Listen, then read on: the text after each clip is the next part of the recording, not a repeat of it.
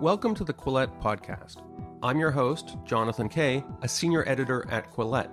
Quillette is where free thought lives. We are an independent grassroots platform for heterodox ideas and fearless commentary. If you'd like to support the podcast, you can do so by going to quillette.com and becoming a paid subscriber. This subscription will also give you access to all our articles and early access to Quillette social events. And this week we'll be taking a look at the controversial topic of gender transition in children. And I say controversial because among the general public, there are all sorts of views on this subject, notwithstanding the fact that many journalists, academics, and even many politicians sometimes act as if there's only one legitimate viewpoint on the subject, which is the path of unquestioning trans affirmation. And as one of my guests today, psychotherapist Stella O'Malley, acknowledges, gender transition sometimes does prove to be the correct choice for a small minority of individuals afflicted with severe gender dysphoria, even though it can mean dangerous surgeries and lifelong drug regimes. But as Stella argues in a new book, When Kids Say They're Trans, A Guide for Parents, co-authored with two fellow psychotherapists, Sasha Ayad and Lisa Marciano, there are serious problems with a policy of reflexive and unquestioning trans affirmation, a policy that became the officially sanctioned approach in many Western jurisdictions in recent years. She argues that parents need to assert their understanding of who their children are, including in situations when they suspect that a child's trans self-conception is a constructed identity that may result from peer pressure, trauma, or internet addiction. And Stella speaks with some authority on the subject, not only as a veteran psychotherapist with a specialty in treating gender dysphoric children, but also as somebody who herself exhibited debilitating gender dysphoria during her own childhood in Ireland during the 1970s and 1980s. It's something she talks to me about in the interview that follows. Also joining us will be a woman who writes under the pseudonym Josie A. Josie, who is the mother of an American trans-identified biological son, is the editor of another newly published book, Parents with Inconvenient Truths About Trans, Tales from the Home Front in the Fight to Save Our Kids. I spoke to both women over Zoom in September. Here are excerpts from our conversation. Here in Canada, this could not be more timely. I realize you're not in Canada, but I am, because right now is a debate about school policies in several provinces whereby a child who comes to a teacher or any kind of educator at school and says, "I've decided I'm trans, I want you to call me by these new names," the school is not obligated to ask the parents' permission or even notify the parents. In fact, many policies, they're actually forbidden from talking to the parents about it if the child doesn't want the parent notified of this transition. This, as you might have predicted, has aroused a lot of pushback. Even in Liberal Canada, you've had several premiers in Manitoba, New Brunswick, and Ontario who've said this isn't a policy I agree with and are taking steps to roll it back. And the debate about it is really surreal because defenders of this policy of keeping secrets from parents, very creepy, say, well, a child knows their own gender identity, and if they're choosing to tell the LGBT coordinator at their school and not tell their parents, it must mean the parents are transphobes. And we even had an op-ed published in the Toronto Star, Canada's biggest newspaper. The headline went, "Knowing your child's gender identity is a privilege for parents, not a right," which kind of shows me where the debate is at for people who are hyper militant on the, call it, gender ideology front. I know that's a loaded term. In this debate, how do you respond to the argument? And this argument gets trotted out all the time. The child knows their identity, 100% fail-safe, and it's a revealed truth. And if they're revealing it to the educator instead of revealing it to a parent, that must say something about the parent, because we know what the truth is, because the child is the official font of unfalsifiable truth when it comes to gender. What do you say to that argument? I think it's very interesting that we've moved from being child-centered to being child-led, and it's happened seamlessly without very much thought. And I actually think our role as adults is to take the responsibility of offering guidance to the child. And this idea that the child knows it almost sounds religious to me, as if they've got some sort of inner wisdom, when anybody who has any understanding of age and stage development would be aware. If you were to leave child raising up to the children, they'd eat McDonald's all the time, and they'd never go to sleep. They'd be wired. They'd be on their devices all the time. We don't allow the child to pick their schools. We don't allow their child to pick their college courses when they're 12. We guide them in all sorts of ways around every decision, even from their hobbies. And I'm very, very, very pro letting kids be kids, let kids kind of do their own thing, but not for the bigger decisions. The bigger decisions, it's more important that parents have input and take their responsibility seriously. This very strange new idea that children have some sort of inner knowledge about themselves, it's come from nowhere, and it sounds nice. It's soundbitey. Sounds kind of cultish, actually. That's because you're jaded. Well, no, it's because I was a kid once. I believed all kinds of crazy things. This isn't the time or place to go into my early childhood psychological issues, but I believe some pretty screwed up things, as a lot of kids do, especially going through adolescence. It's confusing. It's interesting, the expression you used, child-led instead of child-centered. But in compiling this book, Parents with Inconvenient Truths About Trans, you must have had to find parents who kind of escaped that mindset, or maybe never had that mindset to begin with. Could you maybe give me an example or two of how that journey might begin for a parent, where maybe at first they're confused or they want affirmation as the watchword, but how do they get to a more skeptical place where they start to exert their parental authority? Well, I can speak for myself. I, in my gut, knew that this wasn't what was going on when my son revealed that he thought he was trans. So I had a gut reaction, and I never bought it. I didn't believe it. We even went to a doctor that said right in front of my son, you need to support this or he'll kill himself. And that, would you rather have a dead son or a live daughter? And I didn't buy his argument. If I can push back on that, in the same sense that I absolutely do not necessarily trust the gut reaction of a kid, especially a young child, to say, I'm this, I'm that, I'm trans, mask, non-binary, categories that in some cases were made up 15 minutes ago. There are parents of gay kids who say, well, in my gut, I just know this kid is straight, but, maybe he's listened to the wrong kind of music or fallen in with the wrong kind of people. Like, to be fair, adults have incorrect gut reactions all the time, right? Right, but my son had changed his mind on everything. He would be obsessed by trains, and then he'd be obsessed by boxcars, and then he was obsessed by Legos and obsessed by Pokemon. In 6 months' time, he changed what career path he wanted to do, what he wanted to study in college. He kept changing his mind, and kids change their minds all the time. Those who take a different view on this would be horrified to hear you put gender identity in the same category as Lego and trains and stuff, because to them, again, it's this sort of unfalsifiable, like soul-like state. And you do get the sense that the word affirmation actually maybe is apt. It's like you want to say to the kid, okay, whatever you want, if you think this will make you happy. But then what happens is sometimes the parent is making the child a promise they can't keep, which is the world will regard you as a boy, or the world will regard you as a girl, but in truth, the world won't. In a sense, is it difficult for the parents to come out of that mode because they have made this promise to the kid, at least implicitly. We're going to do this thing together, and the world is going to see you as a girl or boy. And then when the world doesn't, the parent can become angry. All these op-eds and books written in Canada, parents of some of these kids, this is how they get book contracts. I mean, they're like true believers, and it's hard to see them going back on that.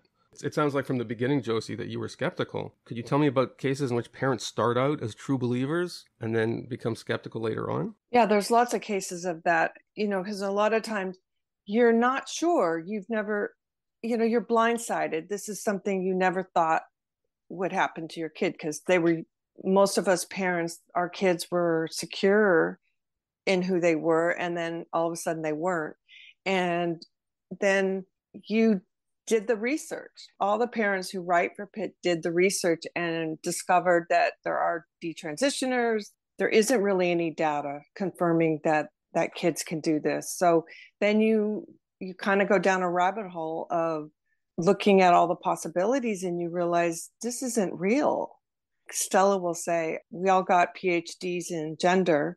A lot of parents buy into it at first, and then they do the research and then they move on. There's also a parent who wrote True Believers. It's a title in our book, where they were socially transitioning their 8-year-old. And then when the younger son decided that he was also trans, that they went, wait a minute, because their older son was a little bit more feminine or something, and they can maybe see it. And then the younger son, who was all boy, when he said, I'm a girl too, it made them question it.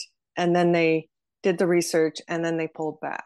It's interesting you say that, because there's a family here in Canada. The woman used to be called Amanda Jette Knox. Now she calls herself something else, and she's gone through several gender identities. But I think the husband came out as trans, and then one of the kids came out as trans, and then she came out as trans. But she drew, or he, I absolutely, this person has changed gender several times, so I don't even know.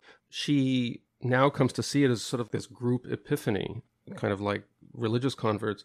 She sees it as like a beautiful thing. It sounds, maybe to others, including me, a lot like intra-household social contagion.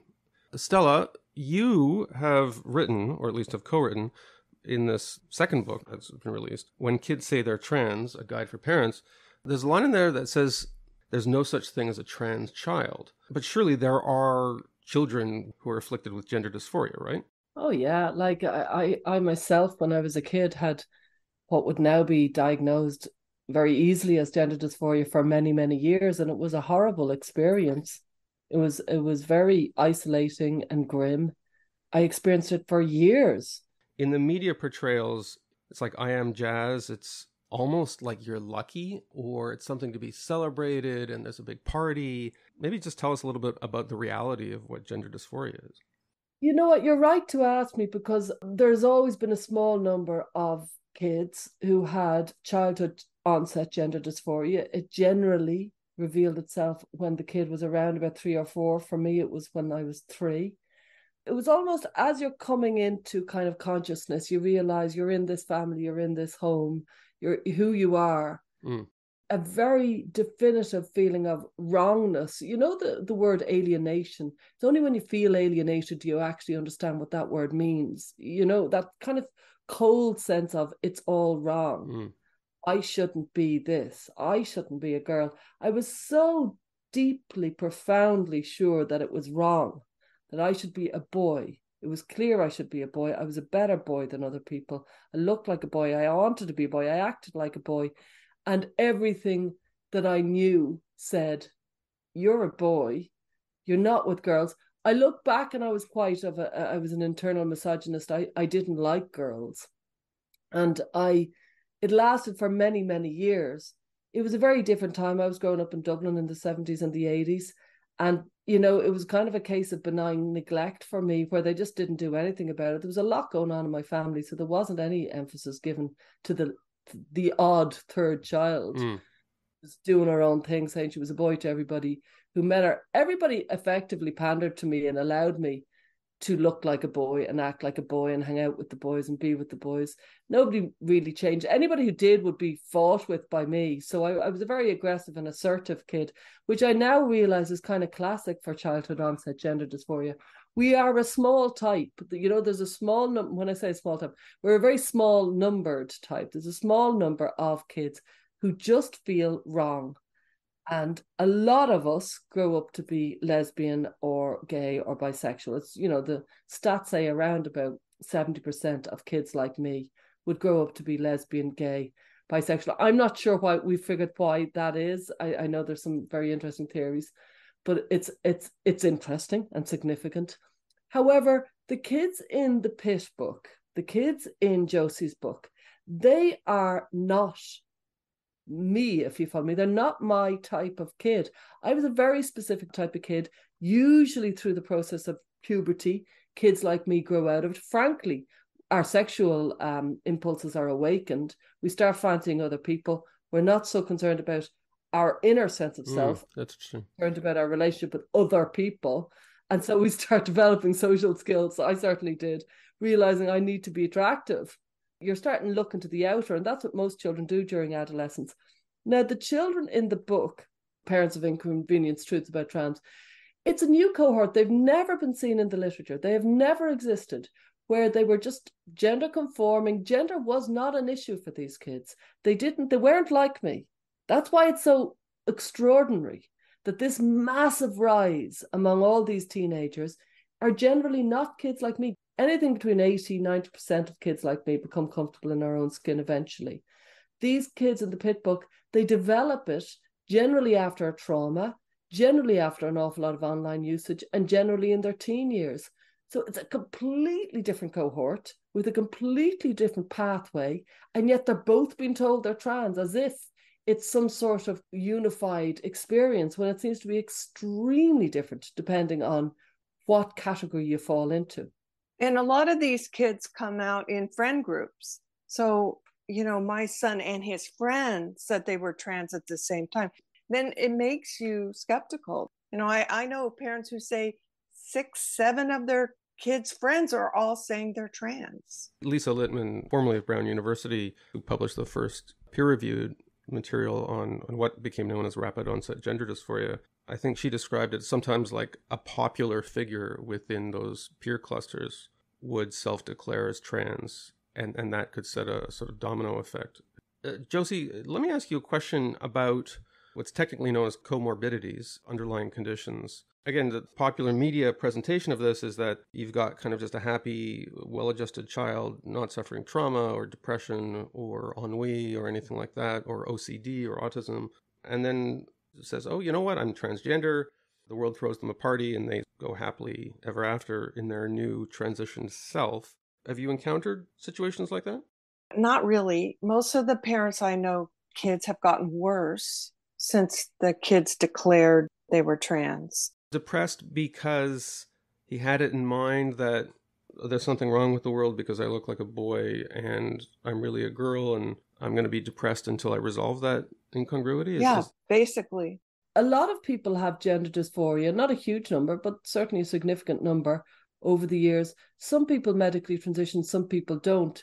Just because you have gender dysphoria doesn't mean you have to transition. It's a decision some people take to alleviate their gender issues. And, some people say it worked very well, and some people say it didn't. And some people who medically transition come to realize that they still have gender dysphoria after they've medically transitioned, or if it's even been exacerbated, while others will look at them dumbfounded and say, it's been the best thing I ever did. So I don't think anybody has the answers here, but I always think that caution is the most appropriate pathway when we're watching such different experiences and everybody is kind of shouting to be heard. And I think it's only right that we listen to everybody. There's a very long history of psychotherapists and medics that work in this field that listening to the parents is part of it. So if a parent runs into the doctor saying there's something wrong with my child, there is respect given to them. That's the weird thing about this, is that I don't know any other therapeutic context or medical context where the parent's view is actively shunned. Yeah. Unless that view is just 100% unambiguous cheerleading of whatever comes out of the mouth of the kid on any given day. Is there any other therapeutic context where that exists? No, generally the parent's word it's definitely noted. Even if the parent seems very, very deeply upset, they note it and they listen to it.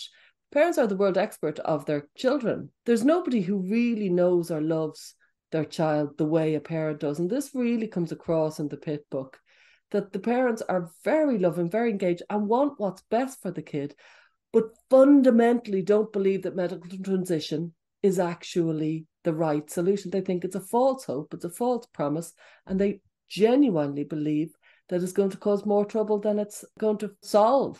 And we're scared to death of the medical harm and the surgery and everything else. We're up at night worrying what's going to happen. We've listened to the detransitioner stories.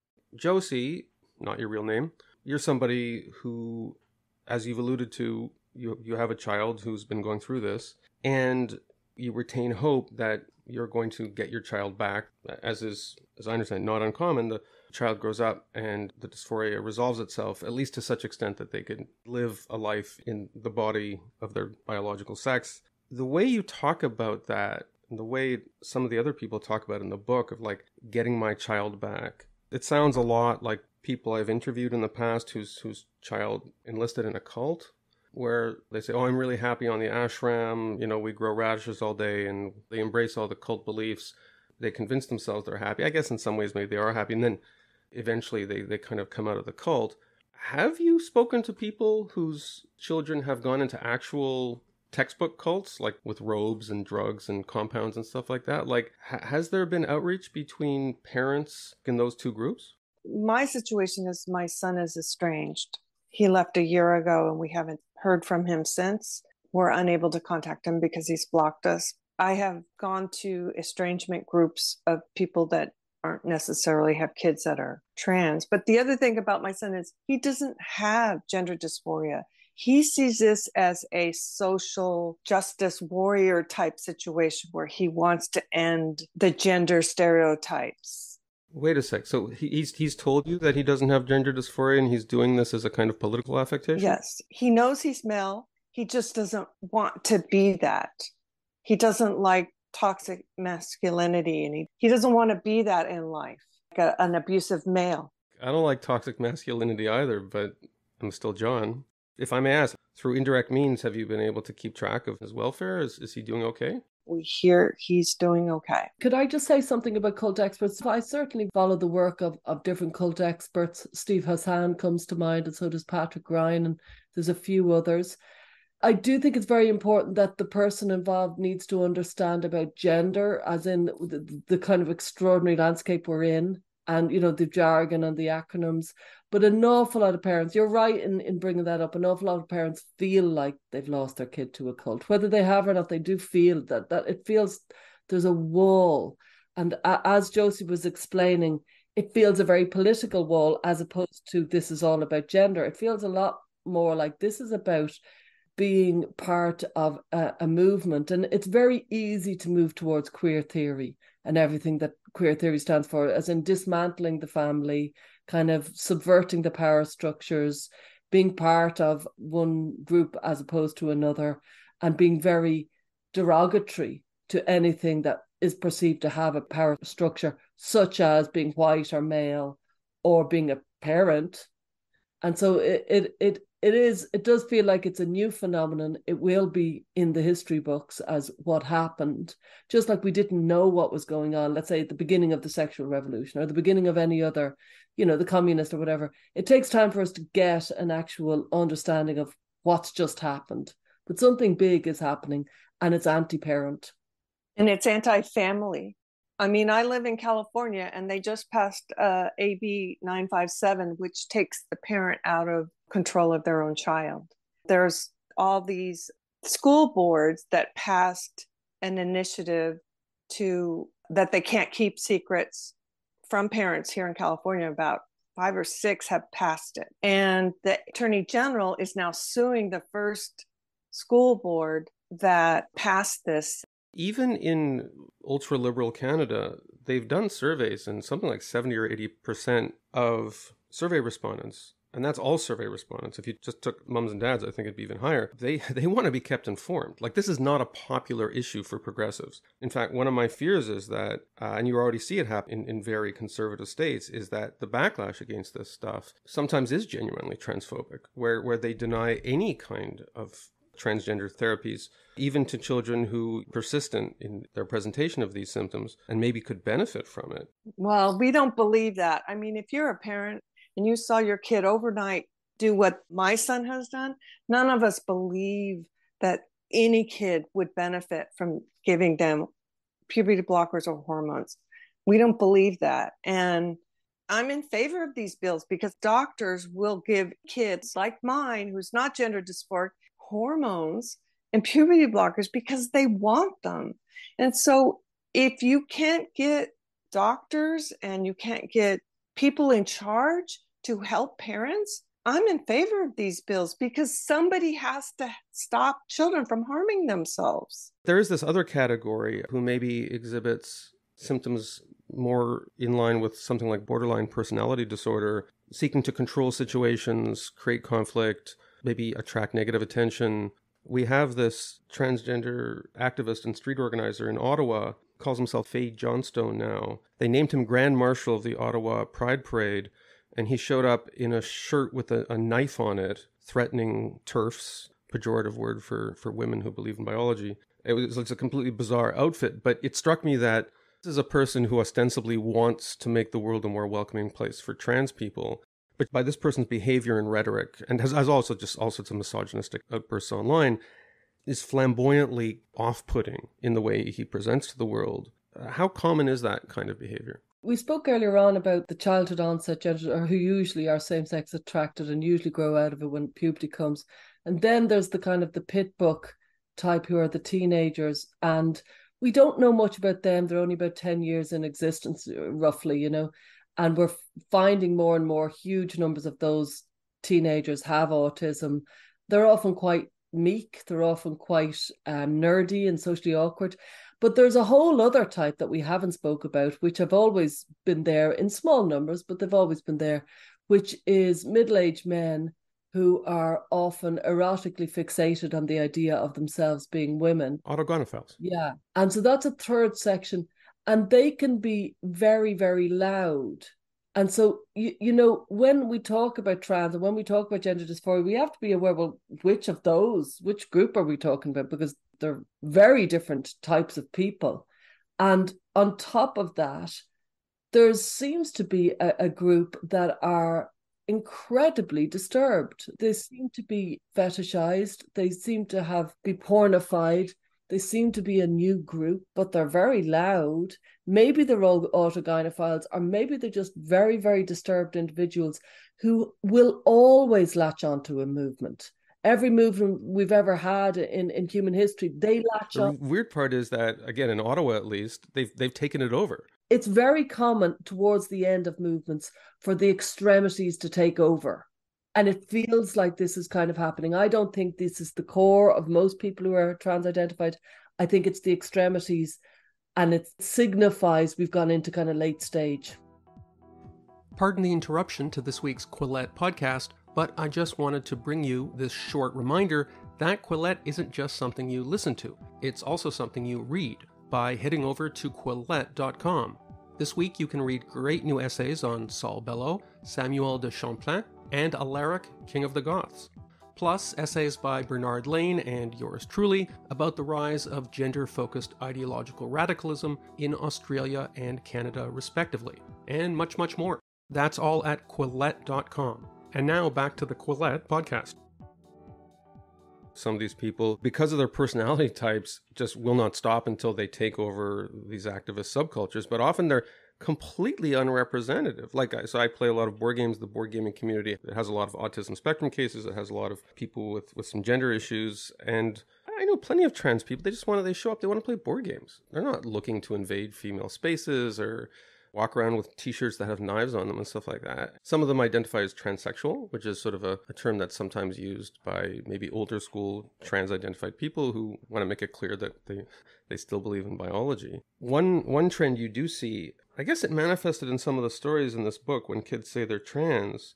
Anecdotally, I've seen it in my life where you have somebody who you could tell they were battling things, they're like depression or whatnot, but they had lots of interests. They had lots of hobbies. And one of the most dispiriting things about this gender thing is that sometimes they announce to the world, I'm non-binary or I'm trans, and then that's it. They actually lose track of their other hobbies. They stop being funny.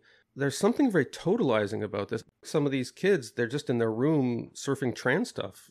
For instance, my son was an athlete. He gave everything up, and all he did was fixate on trans. He stopped seeing friends. He got really sucked into anime. What is it with anime and trans? There's all these middle-aged men. They're convinced they're women, and their avatars on social media, they're just obsessed with Japanese cartoons. I don't really know. I just feel like it's because it's all kind of androgynous. Right. And they get sucked into it. We thought it was innocent. He would have us watch these anime movies, and they seemed pretty innocent. You know, they were family-oriented movies, and we didn't understand the connection. We never have figured it out, but I know that sucked him in. But he gave up everything. He gave up Boy Scouts. He gave up sports. He wouldn't leave his room. But this was also during the lockdown. He was just home. Stella, what's with the anime?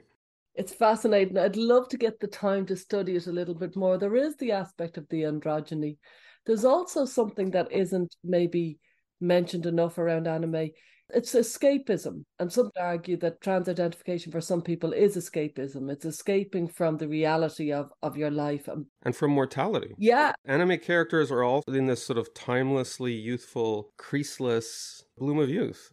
The specter of our own deaths haunts us all, some more than others. But if you can reinvent yourself to a different sex, maybe you can fight Father Time, right? I think that some people who are identifying as trans bought into a dream world almost, an escape. It isn't as much, just like Josie described her own child, it's not as much about having this feeling, a sense of alienation from your own body, and more about, I want to be something arguably, a fictional character. I want to be this kind of Puff the Magic Dragon. Yeah, it's very interesting, and it feels very, very reflective of this digital age. Autogynephilic men, in the way they dress, it's often very strange because they either dress like their great-grandparents, wearing like Victorian smocks, or they dress in this highly like sexualized sort of nymph, like clothes that no actual woman would wear. Well, I've certainly noticed it. I'm sure Josie has too, that there's one is the highly sexualized version of a woman, and the other is kind of your grandmother version of a woman.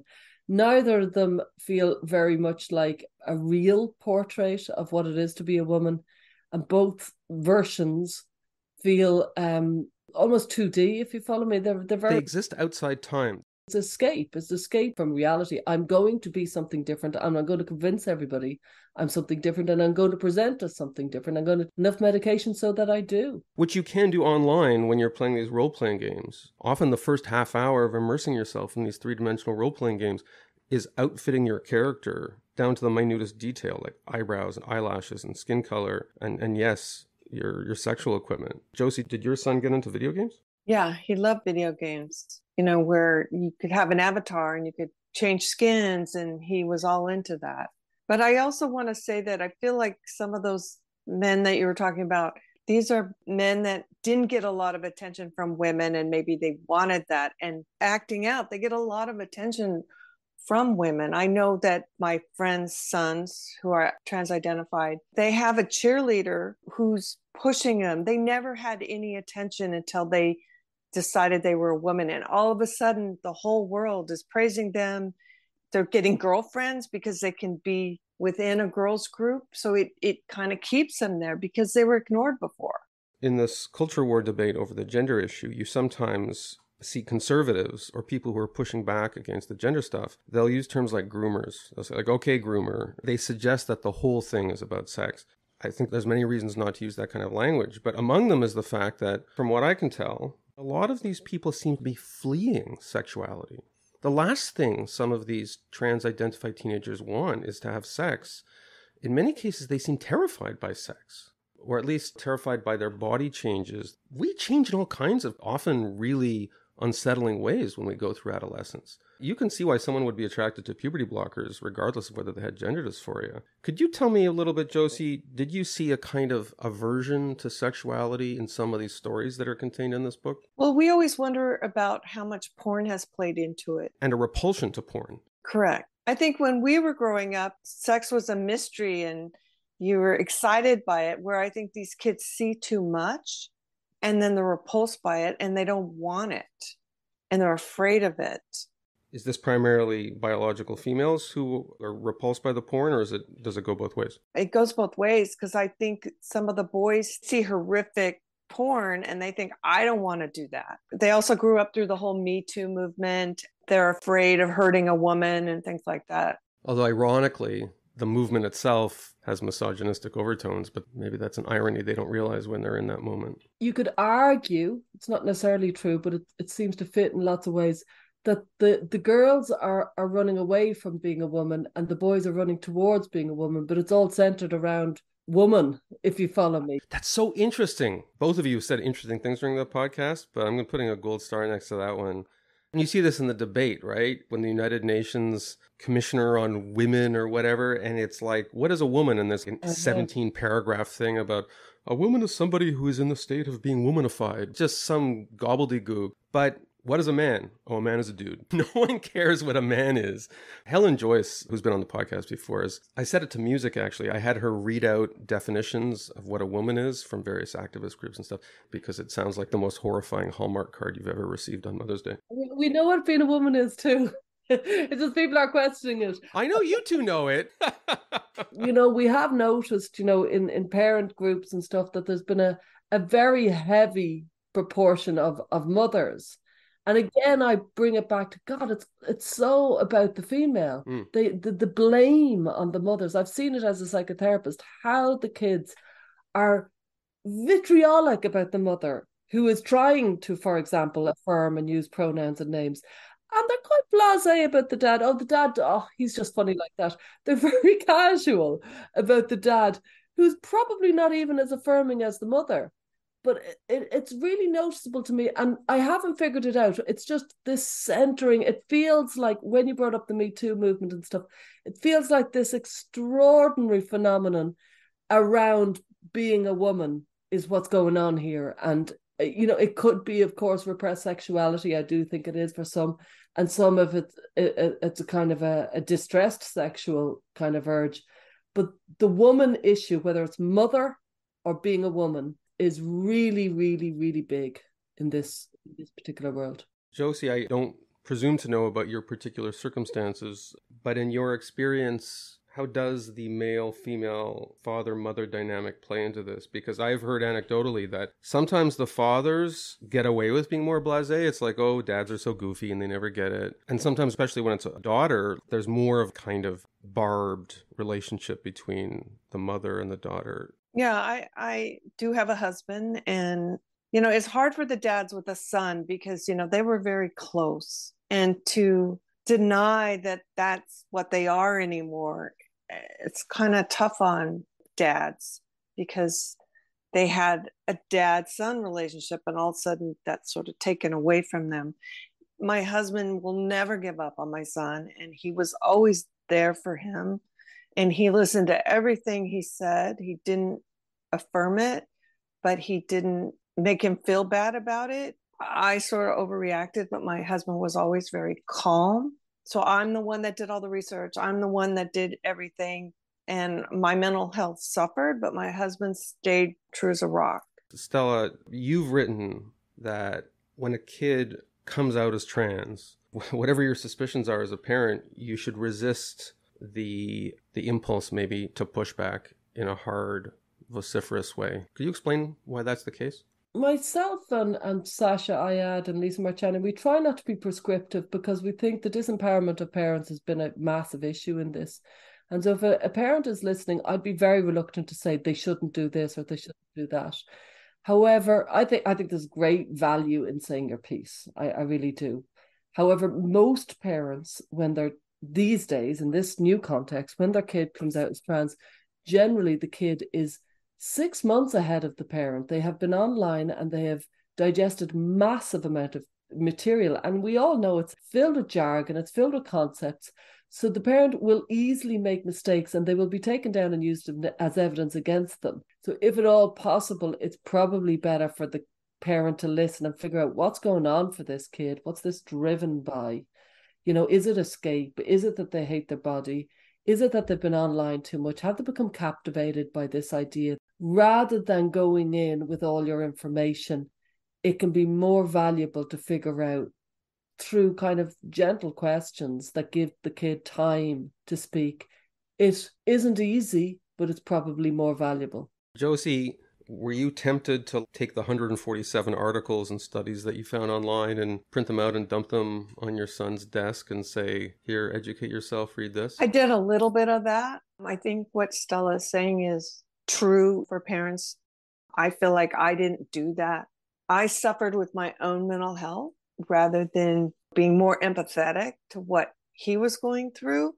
But I was just so blindsided. If I had maybe known about this or had the information, which is why we wrote the book and why we're trying to talk to parents, is so that they have a little bit of information going in. So if their son or daughter says they're trans, they might have a little bit of information. So they don't do what I did, which was ultimately he went to the school and they affirmed him and celebrated him. He had a teacher that kind of groomed him towards doing this, which we found out later, even tried to get him housing out of our house. Really? Yeah. So maybe had I been more sympathetic and more in a different way, rather than being the authoritarian parent, like, nope, we're not doing this.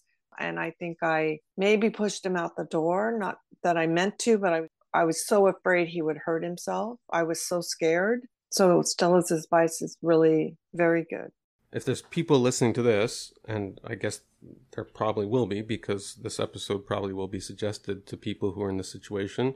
If you're a parent whose child has just told you that they believe they're transgender or one of the different varieties of non-binary or whatnot, what's the first thing they should do? What's the first resource they should look at? There's lots of resources out there.